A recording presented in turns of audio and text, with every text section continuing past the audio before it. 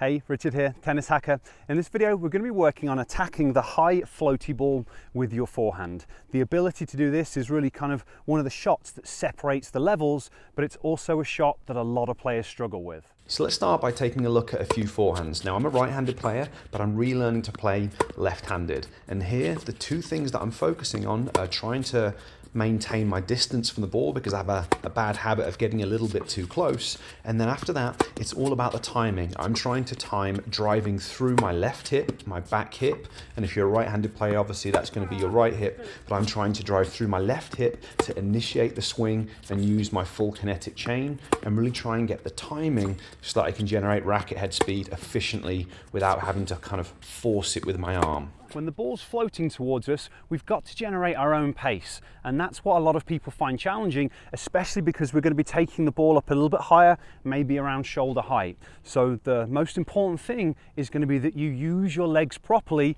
to initiate the swing. And that means as you prepare for your shot, you're going to be loading into the outside hip. So I'm rotating into this outside hip so that I can then drive through the outside hip to initiate the swing.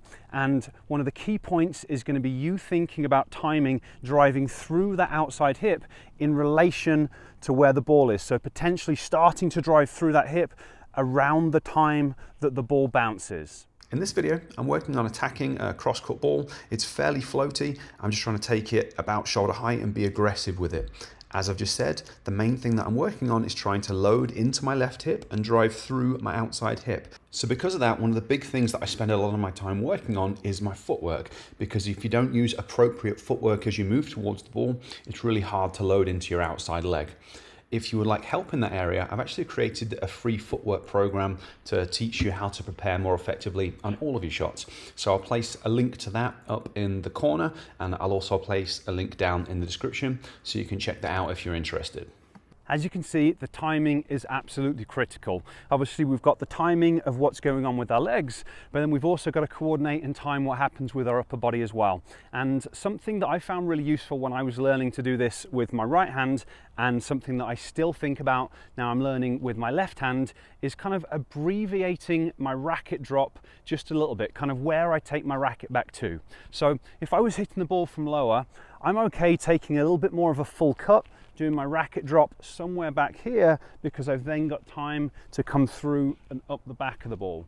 But with the higher balls, the timing is a little bit different. So what you might want to think about is, instead of dropping the racket back there somewhere, think about dropping the racket and pushing it more to the side. So it sounds like a funny cue, but I found it really effective.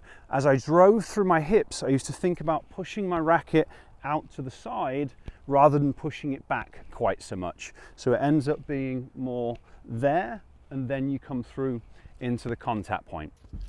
So those few things are the main focus of my practice sessions at the moment. I'm trying to drive through that outside hip to initiate the forward swing. I'm trying to make any necessary adjustments with my arm and hands just to kind of feel it out and get used to the timing. And then the big issue for me, like I said, is the footwork. If you kind of notice, I take an extra little stutter step with my right, and that's throwing my timing off. Now that's in large part because I had a large foot injury when I was younger and I can't bend my right toe, but I'm still working on it by trying to pre-program in the footwork steps so I get better at compensating for that, setting up and loading and driving through the outside hip. Okay, hopefully you found this video helpful. It's a really important shot to develop if you want to be able to put away weaker opponents. Remember to grab that free footwork program, because the footwork's a key piece. You've got to be able to set up in the right position and load into that outside leg, so then you can drive through it to generate the racket head speed.